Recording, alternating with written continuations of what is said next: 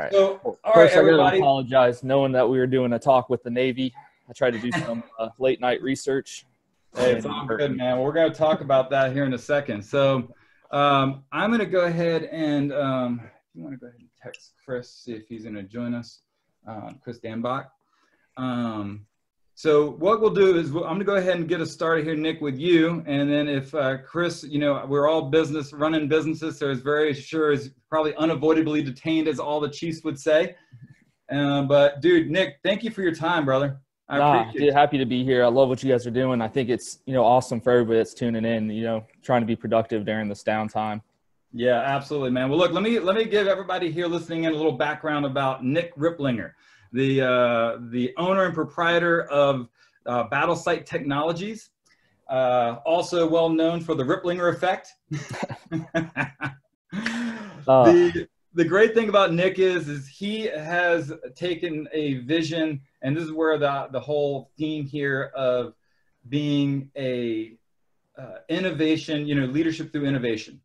And Nick literally took an idea, and I'm not going to steal too much of his thunder here, but literally walked into a patent office, bought a patent, and fast forward a couple years later, his company has now been awarded like over, tens of millions of dollars in contracts, and even generating his own patents, and still serving. I've served in the Army, still serving our fighting force today through the civilian sector. Nick, thanks so much for joining us, brother. I can't thank you enough, my man. Oh, man, happy to be here. So, of course, Nick, I got to kick things off with, if you've watched any of my segments here, I always got to kick off with an interesting question. Is that okay? Yeah, man. Open book here today. All right. So, when you're in your car alone, all right, what do you think about? Oh, man, I think it depends on the day, or even the time of the day. I live about 25 minutes from our shop, so it's all pregame on the way into the office. Right. A couple, errands running around during the day. It's always hectic, so I'm thinking about what's next. And then on the way home, it's usually, how can I make my kids laugh? Right. I spend, 8, 10, 12 hours away from them that day. What can I do when I get home to, be present in that moment? That's awesome, man. Well, Nick, you've really created something special. So I guess let's go ahead and take a couple of minutes and explain to everybody what your company does and what you've been involved with so far since being out of the military. Maybe a little background about you in the military, and then what you're doing with the company now still serving. Yeah. So don't throw any tomatoes or anything, but I was a CID guy in my last job running the protective service detail for the NATO commander.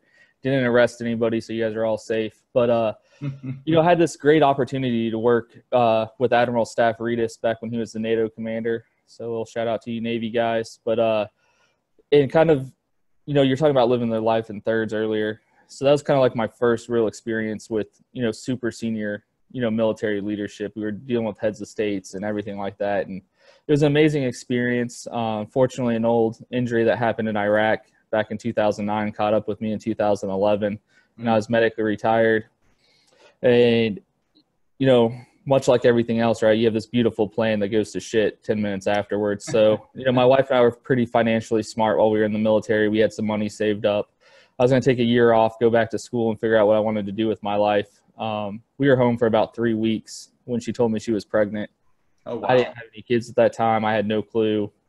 All I know is that kids are expensive. So I went back to work, started off as a government employee, hated every minute of that. That lasted about 6 months. Went out to private industry in the defense space. Kind of got sucked in this weird mergers and acquisition space. Sold the first company I was with to private equity. Then went to ATK when they did the big orbital merger, and then went to the last company. It was in the process of selling to private equity. Helped a little bit with that, and then I was just completely burnt out. I live in Dayton, Ohio, so really the next step in the defense world was to go to one of the coast. My wife was like, cool, have fun, like send us letters. We're not moving with you. So that's really like the 2017 timeframe when Battlesight came to be. And one of our mentors, one of my mentors, was like, hey, there's this really cool technology that the Air Force has, and they're trying to sell it or license it, or I don't remember the exact wording, but anyway, the Air Force is trying to unload this to somebody who go out and manufacture it. And kind of the funny story is we passed on it the first time. Really? Yeah. So, it turned into be, a multi-million-dollar business we passed on.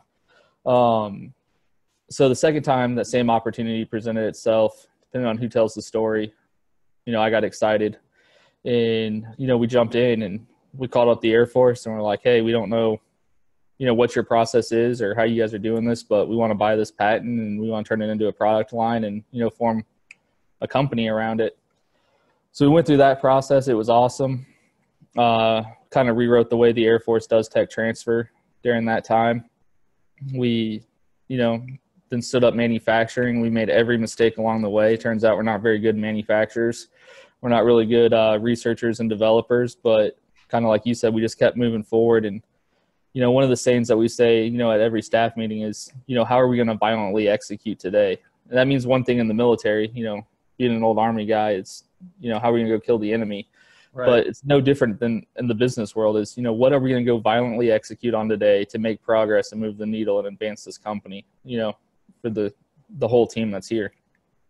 Well, I think that was awesome. So I want to backtrack about this and make this clear about this. So I think Nick is, of course, a humble leader in himself, but I want to put this perspective. So you walk into basically the Air Force Patent Office, buy a product. I think you said like 10 grand for it, right? Yeah, I don't remember the exact numbers, but it wasn't anything crazy. But it wasn't crazy amount. And then you just took somebody else's idea, you bought it from them, and then you just took it to market. Yeah, absolutely. And literally landed like, something like a $10 or $12 million contract out the box. Yeah. So I mean, dude, that right there is just innovation in its own right. And I think I'm a huge proponent of veteran entrepreneurship. We've talked quite a bit offline. Yeah. And, so I'm kind of excited about what you've done building and leading this company through innovation. Like, I got to hear you tell the story about like with you and Bennett when you first got it and you're just trying to like figure things out, like the whole thing. Yeah. So our product, the Craytac, it's an infrared writing crayon. So you can color on anything with this crayon. It's invisible to the naked eye, but it looks like a chem light through night vision goggles. So super cool. But you bought a patent for a crayon. Yeah, exactly. Okay. Yeah. An invisible crayon. An invisible, yeah. It's like total spy shit. But so in patents, it's super weird. They don't tell you, hey, you do A, B, and C, and then you have the product at the end. It's written in such generic terms so that you don't get knocked off, but you still have the protections. It's kind of a goofy world. But turns out, myself and the other two partners, neither one of us are chemists. We don't have a chemist on staff. At this time, we were, super poor. We were all dumping in personal money, and it was just kind of, starting to run low. And it really is, is the company going to survive was the big question. Right. It was an unknown, very much like in today's climate with all the unknowns. But, there is, nights that we've slept at the shop, and it's, we like to, we talk about failing fast, right?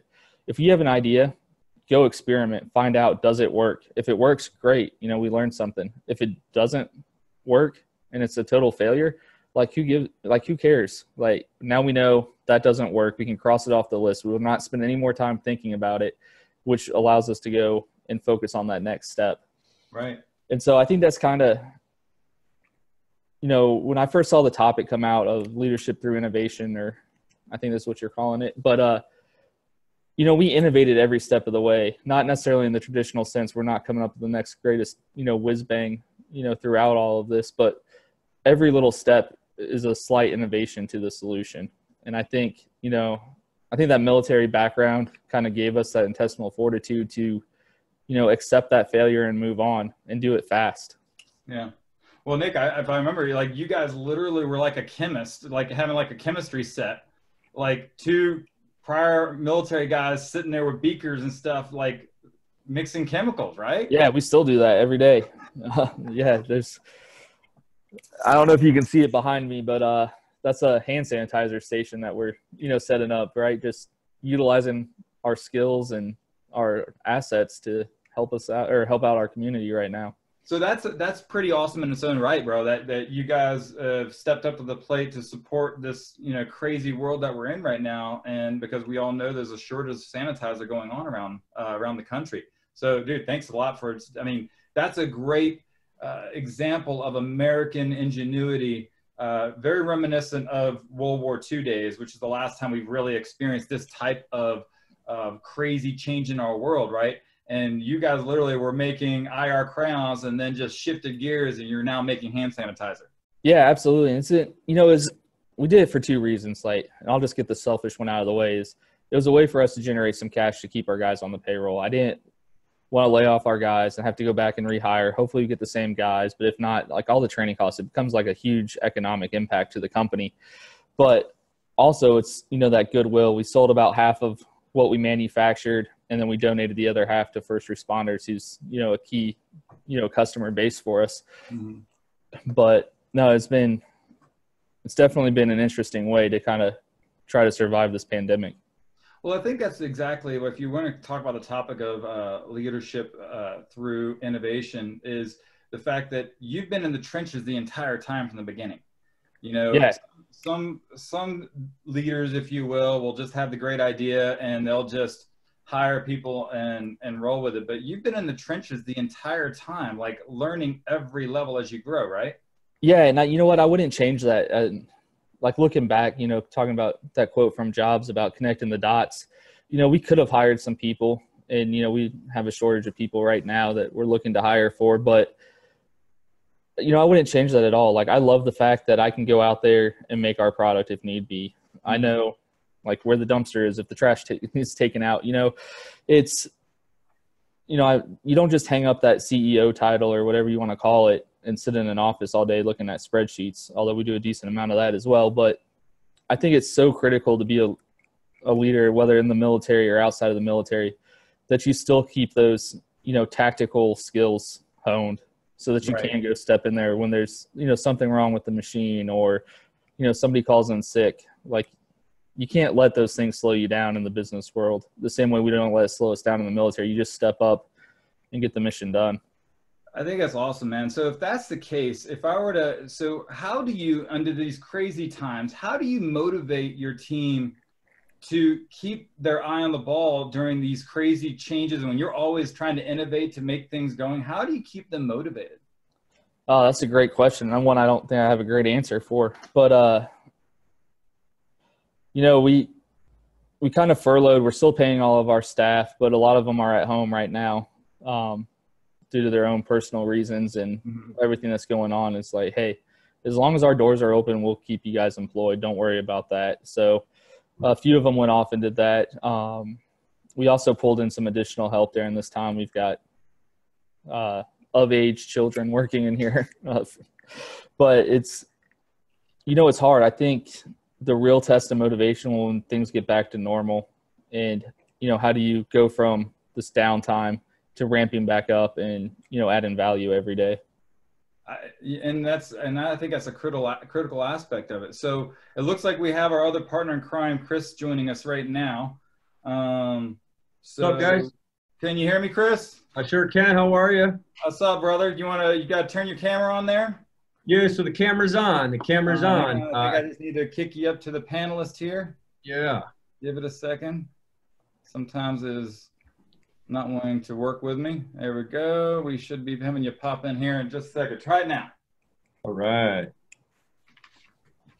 How are you? All right. Mr. Man, you look awful fancy, Chris. Oh, man, I had to put my nice clothes on. Don't have any, but I was tired of wearing the pajama pants, I love it. Well, that's a great lesson in its own right? And during this quote-unquote lockdown, getting that routine where you have to get up and force yourself to get dressed even though you don't have to. So despite popular belief, look, I even put jeans on for everybody. So I normally just, wearing my underwear under here, but today I actually dressed up for everybody. So, all right. So Nick, first off, me, you, and Chris, we've spilt blood in the same mud in the business world through the same programs, right? Yep. So I want to do a little introduction on Chris as well, so people understand why I felt these guys would be a great couple of guys to get talking. Chris, I know you've been tied up, man, so we have about 12 minutes to kick things off. But Chris is a true entrepreneur in his own right. Literally got out of what was the service you were in? I know Marine Corps. The Marine Corps. That's right. So us Navy will happily give you a ride anywhere you got to go, right? So Chris sit there and started a business basically, as a landscaping company, right? Just, mowing lawns and doing things like that. And then realized, we all have been influenced by the IVMF program that I mentioned yesterday, Institute for Veterans and Military Families, through the EBV program, which is our Entrepreneurs Boot Camp for Veterans. And we've all been mentored and focused and had that same area. And with that, he's had the vision now to take that concepts that he's learned through these programs. And brother, I want to give you a big round of applause. Just landed a $24 million contract to build a national cemetery for our veterans in New York, brother. Is that right? Yeah, me and Al Urban, another EBV grad, partnered up, went after it. We took it down. We're building our final resting place, which is kind of cool. Brother, look, that goes to show you guys, for both of you guys, and this is where I love the idea of the leadership through innovation for both of you, because you both taken ideas, innovated them to make them better. And both of you, just like with my business with regards to, we're building the first national military-centric real estate company with Central Residential. Even though we've served, we're still drawn to serving. And I think that's what we all have in common. Nick, you're still serving by, providing the war fighter with, innovative technology. Chris, you literally took a landscaping business and now serving our fallen and are laying to rest our veterans, dude. I think that's amazing what we do. So, Chris, tell me a little bit more about your journey from so a little bit about your military and about what got you here today and your current business model. So went into the Marines, infantryman, 2007, Iraq, 2009 to 2010.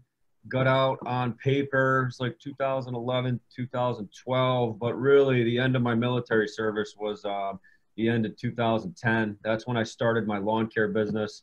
I'd saved about $5,000 from Iraq, my Iraq savings that I used to start my company up. And for those of you that don't know the story, I went to Kinko's Copy. I made some flyers, sprinkled them around my neighborhood. I had 30 residential clients overnight. A year later, I started bidding on federal government contracts, and I won my first one, which was actually my reserve unit. I think it was like $4,000, and you would have thought I won the jackpot. I thought I did it. I made it. All our problems are solved, honey, to my wife. And we were newlyweds at that time, and so I kept learning about these federal government contracts. What I liked about them was the profit margin was a little bit higher than the commercial and residential market, and they paid on time. I didn't have to go chase my money. They always paid on time. So I really started focusing on the government contracts and went after lawn care jobs. And then we, kept bidding, winning contracts. 2012, I think, beginning of 2012, we won the Long Island National Cemetery, which was a string trimming contract to string trim all the headstones and curb lines. That was $3.5 million contract over 5 years. That really changed the face of the company because I was able to take that profit, reinvest it back into the company, and then really start to grow and team up on other opportunities with larger contractors. So that's how we've grown over the years. We've grown by teaming with companies that are larger than us that didn't have the service disabled vet certification. We just put in a $15 million bid in San Antonio for managing a bunch of federal GSA buildings. Wow. So at one time we're mowing the lawn on the outside of the building. Now we're transitioning to go ahead and start managing the buildings, which is an entire different industry we're getting into. But again, I was introduced to a teaming partner through a friend, and he said, you know what, I think you guys would work well together. And I said, facility support services. It's a different NICS code than we have with landscaping. I said, let me go ahead and look into this a little bit. And it really interested me because sometimes when you're working outside and there's a drought, you're not mowing the lawn, right? And you don't get paid if you don't mow the lawn. And in the winter, you're not mowing lawns. So a lot of these facility support service contracts really entice me because it's handling all the subcontractors that are associated with that building. So the janitorial, the window washer, lawn care, snowplow guy, elevator, HVAC. It's always generating money, which is good. It's more stable for us. It's a more stable model for us. So even in the winter, we're going to be generating revenue. So that's what we're doing now. We've grown, so much over the years. We're very, very lucky. So I know that was a long-winded answer, but that's where we're at now, Well, what I do like, and this is one thing, and correct me if I'm wrong, Chris, but you are in the process of writing a book about building a business with basically bootstrap, right? It's bootstrapping means that you basically start a business from next to nothing. And Nick, you have had the same experience, right? So, yeah, no, we had the opportunity to take on some venture and some investors, and we decided this wasn't the right fit. So very similar bootstrapping story to Chris. So it's for everybody who's not in the business world. I mean, this is where I'm a big believer in merging civilian leadership and innovation with military innovation. And that is, you don't necessarily need a lot with an idea. You just need to take action on it. So that being said, Nick, let me ask you this. When it came to making that decision to move forward, and you made that comment of taking violent action, right? And I think we both know our favorite quote from General Patton, right? A good plan violent executed today is better than the perfect plan executed next week. So when was the time that you just, because you said you passed it before, what was it that clicked in your brain and that you had to take that action? Yeah, I think it's the one thing that we really pride ourselves on is having the voice of customer. From our military background, our whole staff somehow military affiliated, but knowing that I would have been a customer for this product in my time in Iraq and Afghanistan, why wouldn't, somebody's got to do it. Why not me kind of situation. So let's talk about that, because that now I do want to get the word about your innovation next too. Is your next thing, are you allowed to talk about the next thing you're about to ready to release? I'm not sure what you're talking about, but probably. So we have a lot of Navy folks on here, right? And a lot of Navy leaders. And you've taken that technology and now with your team, leading your team through innovation, you've now come up with your very first own patent. Can you tell us what that's about and how the Navy would give a crap? Yeah, so we took that same core chemistry that we spent 2 years trying to figure out, not being chemist again, and we repackaged it into a sea-dye marker for down pilots and aircrew with the Air Force. And, I think it translates very well to the Navy because you guys are out in sea a lot, I can imagine. But basically, if you had somebody go overboard, you can then dye that water around them, have it attached to their life vest or however you guys want to attach it, and produces an infrared light for about 8 to 10 hours so that you can easily find that. And we're really just trying to speed up, the chance of rescue over recovery. And I think you've seen it where you've tested it already. It's you can see it from 10 or 2 miles away, right? Yeah, so our goal was to be able to see it from 500 feet altitude directly overhead. We flew out to Kadena, Japan back in November and did some testing out in the Sea of Japan. And we were able to see it from 2,000 feet altitude from a mile away. That's awesome. And right now we're working on testing it with some space-based assets. See, that's great. And so for all my Navy people out there, if y'all are involved in the search and rescue world, this is being worked on as we speak. So if you need connections with it, let me know, because that's what I'm talking about. That's in leadership through innovation, really taking something and applying it to serve our warfighter. Now, yeah, Chris, your turn. Go ahead. No, go ahead, man. No, so Chris, let me ask you this. Leading your company, what has been your most difficult challenge of being a leader of your corporation? Because just so I don't think we mentioned before, Industry Standard USA is the name of your company, and you've been growing it pretty significantly. So what has been the most difficult part as a leader trying to keep people motivated? I asked a similar question of Nick earlier. Keeping people motivated, yeah. We are the cheerleader for the company. So we have to go ahead and I think it's important. It all starts from the lowest level. We got to go ahead and inform all of our team members our vision, and not just for today and not for tomorrow, but let them know the 1 year, 2 year, 5 year plan. So 6 months ago, what month was that? I can't even tell you, my brain shot right now. But we were doing some planning and some strategic planning, saying, all right, we're doing all this landscaping work. There's going to be a time where we're going to get so big, the federal government is not going to let us bid on any more landscaping jobs, because you're only allowed to do, I think it's like $8 million a year in landscaping. And we're getting damn close to that. So I said, we got to start looking at other avenues. That's when I heard about facility support services. I actually had a teaming partner come up to me and say, hey, we need a service disabled vet to partner up on this opportunity. Are you interested? I looked at the opportunity. I looked at the market. I said, this would be a perfect fit, because with facility support services, when you're in that NICS code, right, you're allowed to do, I think it's $42 million a year. Wow. in that NICS code. So that would give us a lot longer runway, right, to still be considered a small business, just in a different industry, because you want to stay small. You want to stay small in the federal government when you're a private contractor. So to answer your question, to keep everybody informed of the vision in your head, it's great that we all have visions in our head, but if we don't communicate it with the team, they really don't know what tomorrow looks like, or a year from now, or 5 years from now. So right now, our whole company is transforming, going after these facility support service contracts. They're larger dollar. You know, like I said, San Antonio was $15 million. I just been on another one yesterday in Austin. That was an $8 million contract. Wow. So these contracts are a lot larger. We're going to have to go ahead and bring on a lot more team members onto our team. San Antonio, if we win, we're going to bring on, I think it's like 15 guys. Austin, wow, we're going to bring on 7 guys. Which means we're going to start to bump up on that 50 employee level, which then you got to go ahead and deal with the healthcare issues that go along with that. So we got to be cheerleaders, right? We have to be cheerleaders, but we have to share our vision with our team and let them know where we're going. Also let them know, hey, when we grow, there's going to be opportunities for you guys to go ahead and move up, right? Within the company, there's going to be a lot of opportunities for you guys to go ahead and move up as we grow. That'll incentivize them. And it's the truth. You know, we like to hire within. Instead of going out to the street and trying to bring somebody in, we like to hire within and empower.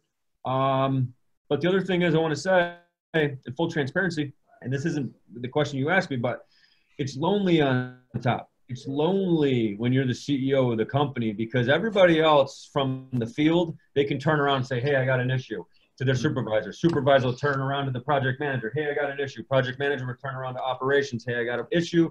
Operations to CEO. When it gets to me, and I turn around, it's just me, right? So it's very lonely on top. So what do I do to stay motivated? And what do I do to go ahead and bounce the ideas off and try to get answers? I go ahead and talk to guys like Nick. I go ahead and talk to guys like Travis. I go ahead and talk to guys like Larry Broughton that are CEOs and say, hey guys, I'm faced with this issue. Any recommendations? What do you think? That's so important. A lot of CEOs don't do that. They keep it bottled in. They try to make the decision and they go with it. I think it's important that we turn and say, hey, fellow CEO and friend, I don't have the answer. Help me out, man. Spitball this with me. What do you think? Very important to do that. I love it. I think that's so important, is like, you know, kind of you're talking about that networking of your peers and whatnot earlier.